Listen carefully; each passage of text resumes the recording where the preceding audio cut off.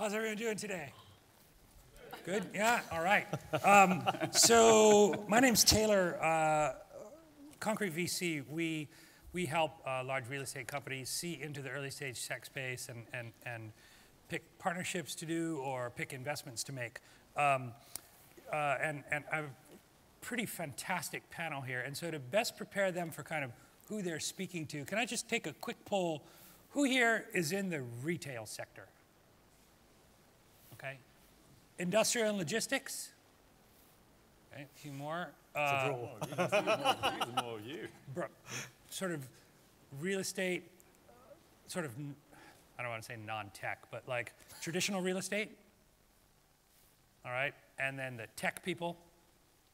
Okay, all right, those are your targets. So I'm super excited to be on stage with a really incredible group of people who I'm going to actually let them introduce themselves because they have done some fantastic things. But can you start, Julie? Sure. Good afternoon, everyone. So my name is Julie Villet. I'm heading URW Lab, which is our innovation entity for Unibail-Rodamco-Westfield. For those who don't know, but Unibail-Rodamco-Westfield is the global leading developer and operator for shopping flagship destinations. And yeah, this is what I do. Keep going, Julie, you're doing well. Exactly. Please. Okay, no, good for me. So, Mark Bourgeois, I am the UK and Ireland Managing Director for Hammerson. And for those who don't know Hammerson, we are one of Europe's leading developers, investors of flagship retail destinations. Half of our portfolio based in the UK, the remaining portfolio based in Ireland and then mainland Europe, and we invest across big urban flagship destinations, and we also invest in premium outlets, including Bicester Village. Thanks, Mark. I'm Soumen. I'm CFO of Segro. Segro is probably one of the larger companies you've never heard of. We're the largest owner of warehousing and industrial property across the UK and across Europe. It's been a terrific place to be recently. It's kind of very much at the sharp end of kind of the changes we're seeing in consumer behaviour and across retail, as we'll get into as we go through. As you can see, I only own one suit, judging by this photo, and I thought I'd put it on for the PropTech conference today. I was previously the managing director and CFO of a company called Capco, which owns Covent Garden, among other things. So a bit of experience of both the retail and the industrial side. And I only own one cardigan by the look of this picture, so I think we're okay. Times are tougher. Yeah, retail it is. And Julie, is that the same shirt you're wearing in that photo? It's actually a different blue jacket that I'm wearing. It's slightly different material. So yeah, changing. Just it's fashion. You guys are all seeing the change. So as a VC, we like to look at what the customer is doing. Customers are behaving differently. And so a lot of sectors are changing. Retail's changing. And that's having knock-on effects on everything else. So let's talk about how retail is changing. Julie, what are you seeing? I think what I really want to start with is this idea that everything starts from the consumer, and people and the way people are living and consuming and shopping is changing, definitely. What we see, if I should pinpoint maybe 4 big things, and maybe we can bounce back on that, is this idea that everything is atomized, everywhere, anywhere, pretty much everything, anything. And I heard those 2 facts that pinpoint my mind. One is Uber Eats will deliver in Toronto Airport, Q319. Second, I think in Coachella festival, Amazon Prime lockers were there for the dancers and people attending the festival. So it gives a taste that people want anything, basically, anytime. And this is one big thing that we should face and bring answers to that change. I think if we should pinpoint 3 other things, maybe it's one, this strong rise of consciousness, in a way, that is also changing the way they perceive us, objects, consumption at large. I come across this stat, I think a few weeks ago, that 49% of UK shopper basically turned down a brand in the last 12 months because the way they perceive their ethics was not good anymore. So what does that mean for us in terms of what kind of people do we bring in and what kind of partners do we choose? So this is the second thing in terms of how people are changing. And the two last things are maybe this race, in a strange way, in this world that is ever more connected, digitalized, this growing feeling of loneliness, in a way. People declaring they're spending too much time on their mobile. Even teens in the US recognizing this. Even the most happier countries in the world, be it Norway, Denmark, all the Nordics countries, seeing more and more like mental health problems in their younger class age. And so what this means is connected to my fourth point, is how much more important is everything related to experience compared to product related.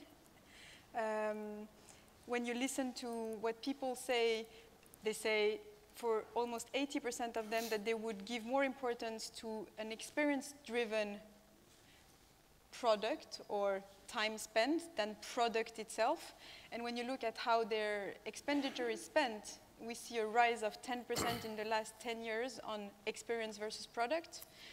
So when you put this together, there are big challenges for us. And also, of course, this is driving change in the retail offer and in the way retail is operated.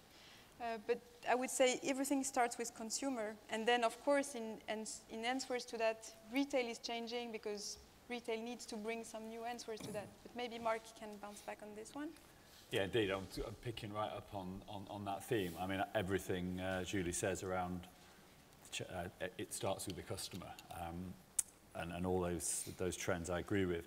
So how's that playing out in the retail industry right now? I mean, it is probably the most volatile it's been, certainly 2018, 2019, and the evolution of well, actually, it's almost a Darwinian evolution is accelerating between those retailers who've managed to absolutely maintain a great customer proposition which is sustainable, and those that haven't.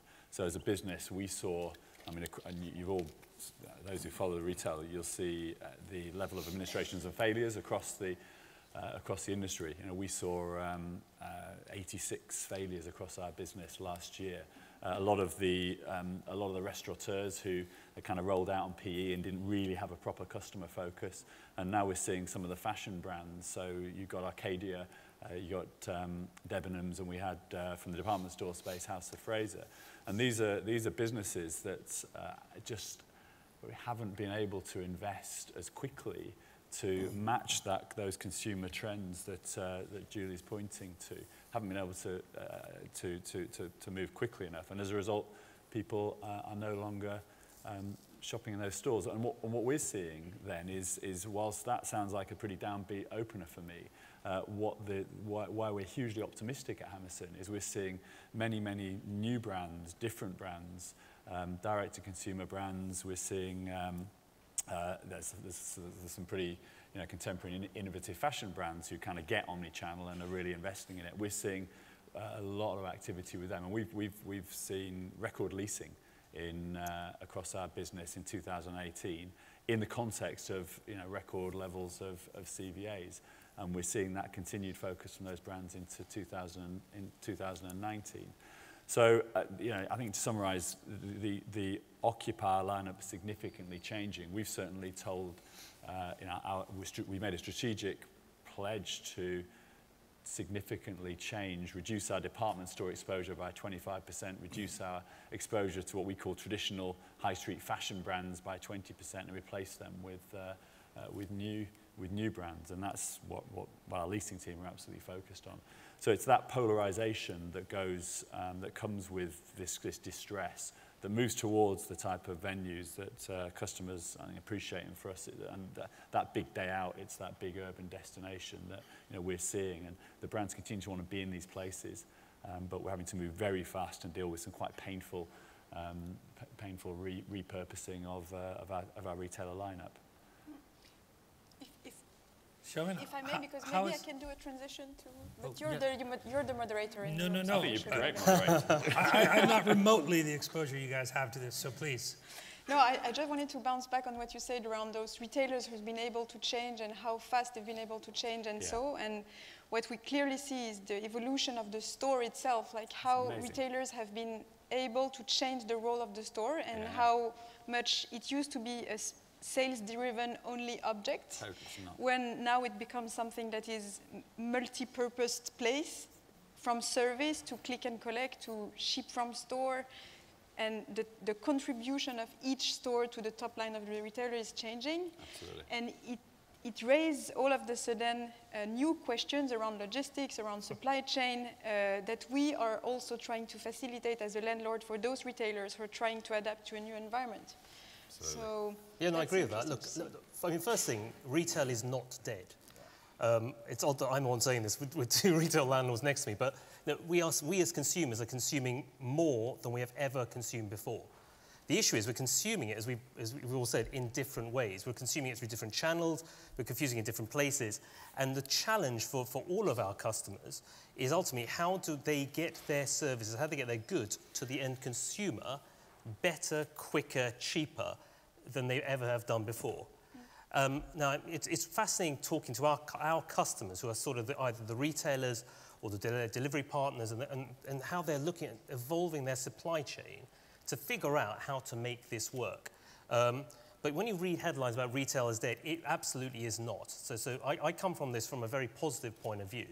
We see huge growth in our business, we see huge growth in all of our businesses potentially because it's exciting. Retail has always been hard. Just take a look at a picture of a high street from 10 or let alone 20 years ago. There'll be chains that have disappeared, there are chains that have come on. All that's happened is that rate of disruption has just been accelerated beyond belief by technology. So how that's affecting us is, industrial warehousing property is kind of the most generic property you can find. It's literally a grey box with 4 walls and a roof. But the first time in kind of a generation, there's a ton of investment going inside of these boxes. We talk about kind of what happens inside of our space as being exciting. So it's automation. It's all about kind of creating sort of new technology to kind of get stuff through the warehouse quicker than ever before. So it's not about racking anymore. It's about the efficiency of kind of the space and how you tie together big inventories in big warehouses in the middle of the country to kind of inventories near all of us, kind of in the London around the M25 and around the North Circular, so that Amazon and everyone else can get it to your front door in an hour. Now you just think about how much effort goes into all of that, making all that happen. The white vans that we all talk about in terms of last mile is just the if you like, the least innovative part of the whole thing. The really interesting stuff is happening right behind the scenes, which I guess we've all seen with our customers. Yeah, so, but I mean, if I may, I think the real challenge for the retailers is how to get that product to the customer as efficiently and as cost-effectively as possible. And a conversation I was having with, I'm sure you remember saying, the H&M team recently, and if you go to the H&M store, their concept store in Hammersmith, they now have, every item of stock in there is RFID'd. And from a customer perspective, you go on their app, and it's the in-store mode, and immediately you can say, well, all right, I want a pair of these brown Chelsea boots. I want to be able to buy them. Have they got them in my size? Yes, they have. I'm going to go in there. So it's quite interesting whether just the role of how efficient that last mile delivery, does that actually involve people going and picking the stuff up themselves in a convenient location, or are we taking it to them in their homes? And I mean, that's the... So I think last mile, in fact, we don't really use the term last mile in the business because actually it's a gross simplification of really what's happening in our customers' businesses. Last mile, what's really going on is how do you get the thing that our customers, the end consumer, exactly where you started, Julie, the thing the consumer wants to consume, how do you get it to them as efficiently and effectively as possible, whether it's at home or whether it's at the point of consumption in a shop or in a restaurant? Yes. That, it's much wider, much bigger, this thing, than just, say, a man in a white van delivering a parcel. It's just, and that, it's that widening of the challenge. It means that some retailers and some of our customers have kind of got their heads around it a little bit quicker than others, but that's the challenge that I think they're all having to face. So, I mean, that's interesting. Last mile is perhaps an outdated concept even as you think about really kind of delivering to the customer. So one thing is changing though, sales per square foot, right? That's changing a lot. And so what does that mean? So if we just sort of back up and talk about real estate for a minute, what does that mean to real estate? What does it mean to repurposing? What does it mean to, what does that mean for you guys? I mean, Amazon's sticking tents in parking lots, right? So you can pick stuff up and deliver stuff there. What does that mean? What does that mean for you? But I think if I want to put it simple, yes, we're facing unprecedented changes and massive transformation. But at the end of the day, the basics remain the same. So for us, it's all about how do we generate attractivity? How do we generate traffic? How do we bring people? How do we generate love to our places? And first. And second is how do we generate good business for our business partners? So those two ambitions, they have not changed, whatever the massive change environment we're operating in. But what has changed, though, is the way we will get this done. How do we generate love and how do we generate better business for our retailers? This has changed.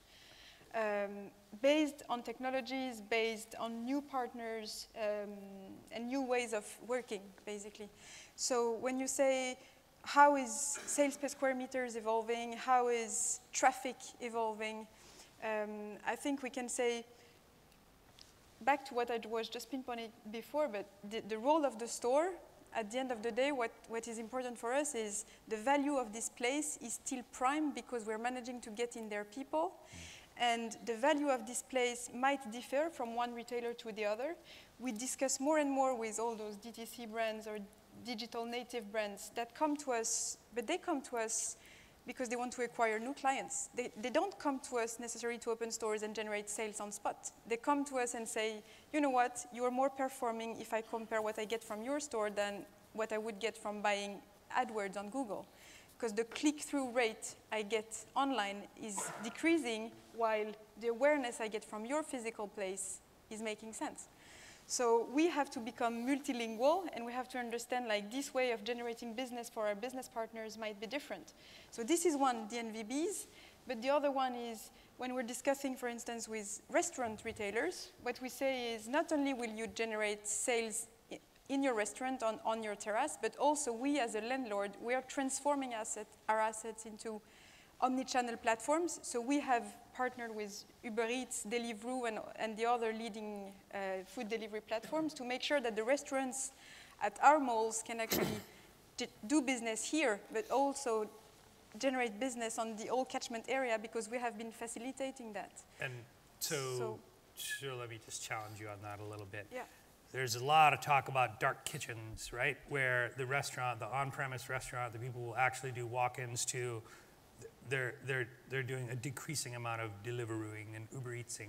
Are you getting into the dark kitchen space, or do you feel like there's excess production capacity at your F&B? But we're looking at it, okay. Because we do think that because we're such a magnet and because we're organizing our space in such an efficient manner that it would make sense to basically say, you know what, if you're living close to a URW location, not only will you have great time when you will come to us, but also you can benefit from the great restaurant offer we have live, but also from additional offer.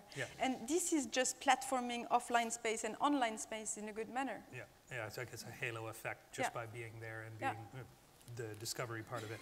Yeah, but I've got a couple of, to pick up on your question, a couple of points to add to that, more specific examples. Sales densities and OCRs, occupational cost ratios, aren't as relevant at all for us now. And clearly, I mean, Julie listed those points out in her opener, but the purpose of these as brand builders and stimulators of online sales within the vicinity of a store are so important. A couple of examples of recent ones for us. Rafa just did a pop-up in Leeds, and just talking over the Tour de Yorkshire, and just talking to the Rafa team just this week. I mean, sales were fine from the store, but far, far more important for them was just landing the brand in Yorkshire, and the online sales, there was a spike immediately followed their landing there. Another example that we've used in the past, but it's just such a great one, I'm going to use it again, was in Birmingham. Morphe, the makeup brand, American makeup brand who you may not have heard of, took the first store outside of London in Birmingham. They got a beauty vlogger, James Charles, who was actually in the news this weekend, he's been, that's another story, launched this thing, 15 million followers online. He turns up, we have 10,000 people turn to the centre, we get 11 million online hits about the fact this store's opened, and a huge amount of interest in the Boring in Birmingham, and for Morphe launching their brand in the UK. That's the kind of thing that far more important to that business than necessarily how much they sold from the store that week. So all these reasons are why people are taking space. That's my original point, and Julie's point. People are taking space in these physical places for reasons far beyond just selling stuff. Okay. I think that's right. Look, but to make all of that work, you've got to kind of be able to get your stuff out there on display, whether it's on the screen or whether it's in a store, and then figure out how you're going to get that stuff to people quickly. Say warehousing was all about racking in the bygone era. Today, you look at the amount of money, not just the Amazons, but actually some of those digital native brands are spending in terms of kind of knowing what it is they want to be making, how they change their product makeup very, very quickly, and send that through their supply chains, so that essentially they've got it literally in that last mile, to use the phrase in that manner, before we even know we want to buy it. I mean, it's fascinating, actually, and it's all about data. Yeah. You look at these warehouses that it's the size of several football pitches now. The cost of running one of these things is massive. Yeah. So the amount of investment that the retailer are putting in terms of sensors, in terms of understanding from a data point of view, actually what's happening inside of these grey four walls and a roof, is immense. They're trialling all sorts of things with electric vehicles, with different delivery modes.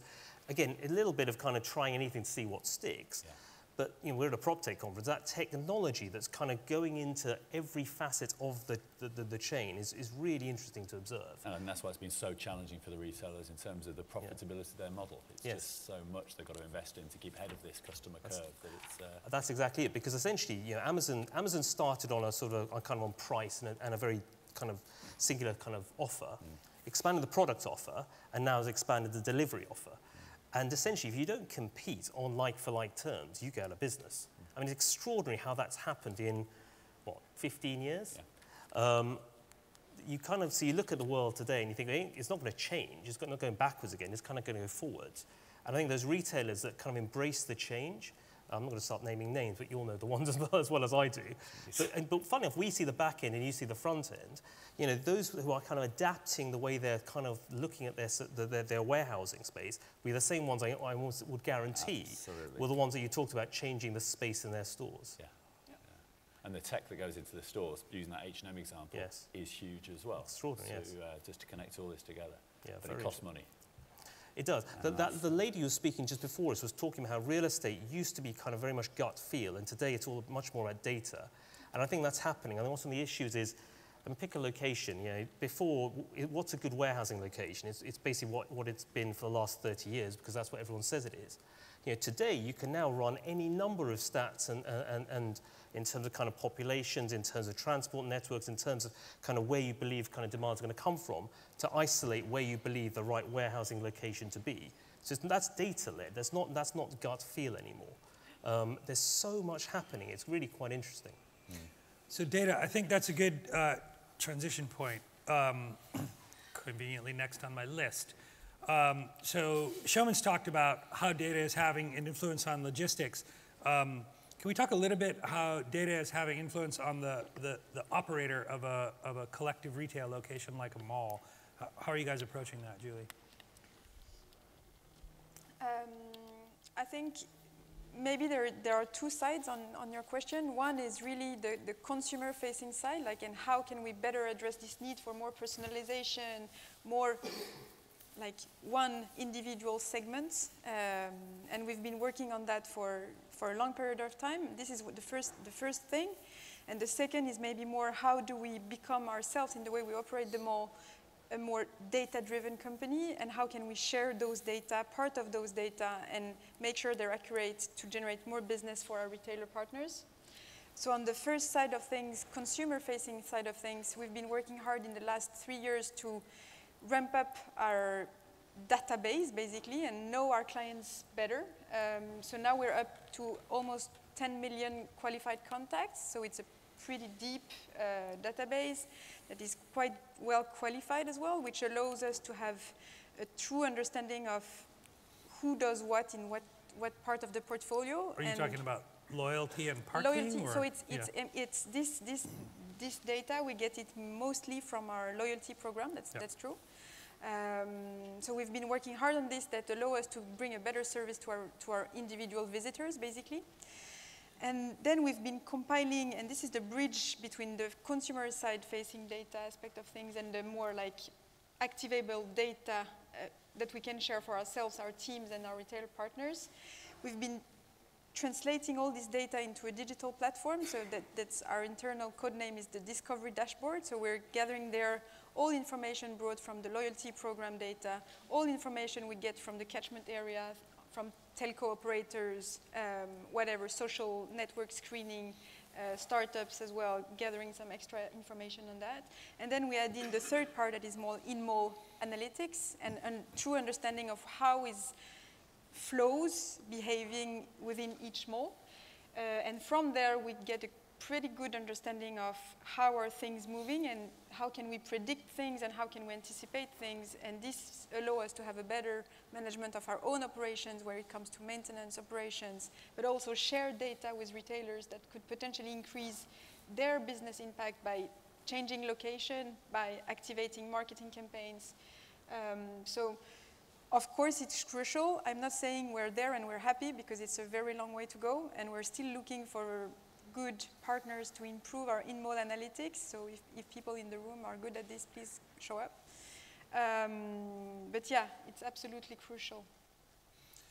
And so, Mark, I mean, I'm sure Hammerson's thinking about a lot of the same stuff that Unibail-Rodamco-Westfield's thinking about.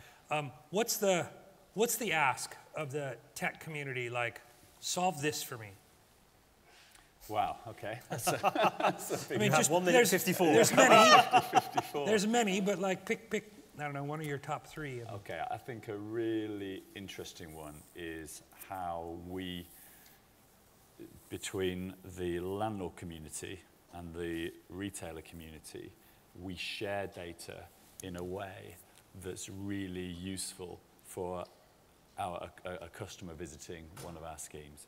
You know, if you back to the Amazon example, if you think of the Amazon platform and the consumer goes onto an Amazon Prime consumer, they're online. Amazon pretty well knows a heck of a lot about that particular customer. When you walk into one of our shopping centres, there's a collection of retailers and the owner themselves, each of whom have a database on customers visiting their stores. And if there's, and I kind of know there is an answer to this, as Julie knows better than me, this is the one demand piece. But if we are able to amalgamate that, so a customer walks into one of our centres, they've bought into the principle of data sharing, they've bought into the principle of saying, okay, I'm going to be transparent, my digital footprint here is going to be transparent to this place I'm now entering, and I want to get the best value as a result of that transparency.